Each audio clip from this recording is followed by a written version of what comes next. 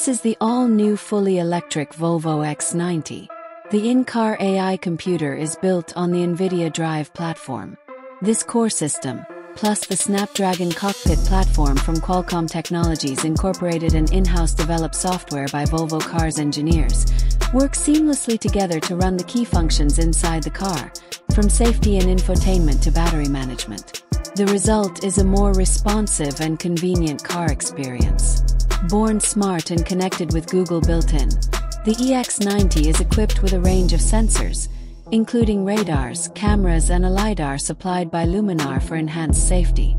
The data collection from sensors, coupled with an always-on 5G connection and regular over-the-air software updates, allows us to continuously improve the car's features and grow its functionality over time. In other words, the EX90 is designed to grow and develop together with you. The EX90 is based on next-generation technology base, fully electric by design, with a driving range of up to 600 kilometers. It's designed to be the safest car Volvo ever made, full of next-generation passive and active safety technology and software informed by a set of advanced sensors. The EX90 is a car of many firsts.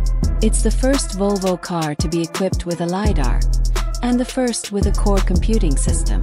It's also the first Volvo car designed to deliver bidirectional charging, allowing customers to contribute to a more balanced grid and more renewable energy use in society.